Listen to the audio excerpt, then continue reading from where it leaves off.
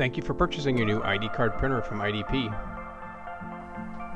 Your printer includes a quick installation guide, the optional Ethernet configuration sheet, and a driver and support CD. We recommend that you keep all of these tools close to your printer for future reference. IDP's power supply is included with your printer. You must use this power supply or risk voiding your warranty. And finally included is the USB cable.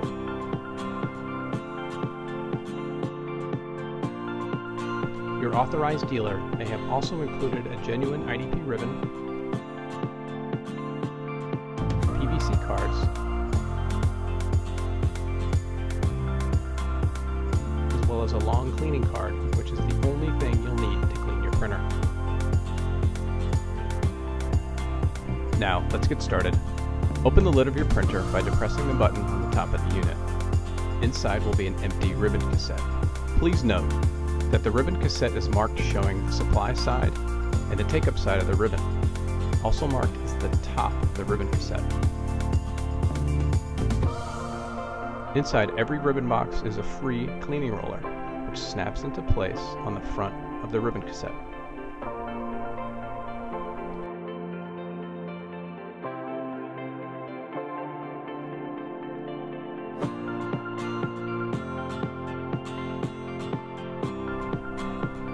IDP's ribbons are marked with a sticker showing the part and serial numbers. Make sure that this label corresponds with the matching image in the ribbon cassette. Then just slide it in and snap it into position. Reinstall the ribbon and cassette into the printer with the marked top up and with the cleaning roller to the front of the printer. If your printer holds 100 cards in the input hopper, open the hopper lid, gently fan the cards, and place them into the hopper. Your printer also allows you to adjust the feed gate to accept cards between 15 and 40 mils thick.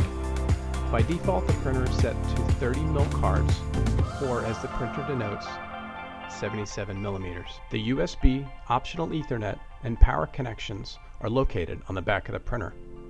The power switch is also located on the back of the printer, and we recommend that you turn this on and use the front LED button to power on and off your printer on a daily basis.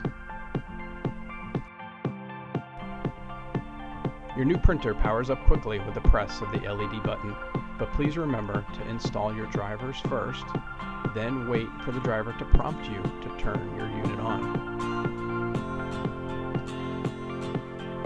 Once your printer is on, the handy 2-line display will show real-time status of your printer. In addition, you can view ribbon balance, and if you're on a network, the IP address can be displayed.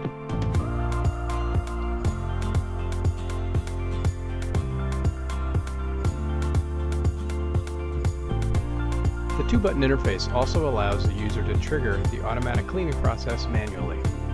Simply open the top cover, then hold down both buttons for 5 seconds. Then simply follow the on-screen prompts. We hope you enjoy using your new photo ID card printer from IDP.